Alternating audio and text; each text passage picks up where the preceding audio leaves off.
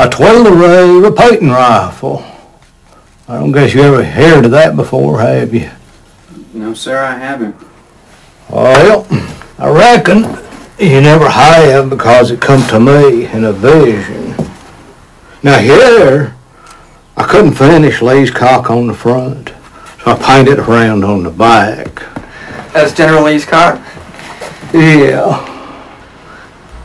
Now this other one over here. Man, he is really great. I'm serious. We just saw it. This stuff it's excellent. And when people hear his ideas, it's good. Okay, can I talk to him? Let me talk to him. Well, we're outside right now. I'm standing outside, but we were just inside, and he has tons of stuff, and I'm telling you, it's going to bowl people over. Okay, you know what? Don't crowd him. Just, I've heard he's really shy. Can you email me pictures? Find some place. Go to a Kinko's or something. Hey, Madeleine, this is Bill Mooney. You remember me? Oh, of course I do. I want to put my 2 cents in that I agree that work is much better for you than Michaud would be, and I think that you should come down here yourself maybe, because Definitely. I think he would really be into that, and I think it would make a big difference. Oh, okay. You know what? You are so great. Really, let me think about it, and I'll call you back. Okay, bye. He says he thinks it would make a difference if I went down there.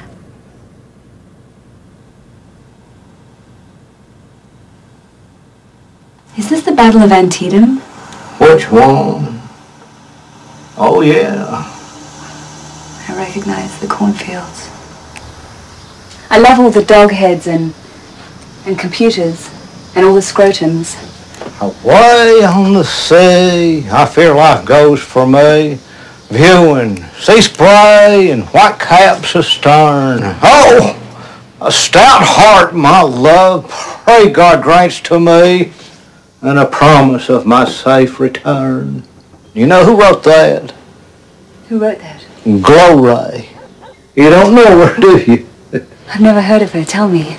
It's because she come to me in a dream. I dreamed that. And I put it in the mouth of a nigger slave right there in that picture of getting captured. Bless his heart.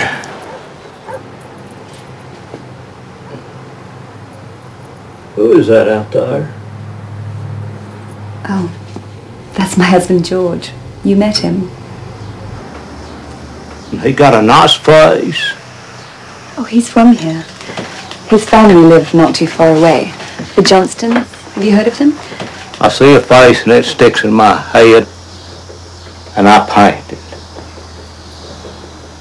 I'll paint your legs if you want. Put them in a painting, not me. 'Cause you got pretty legs. You ever heard that before? Yep. I bet you have.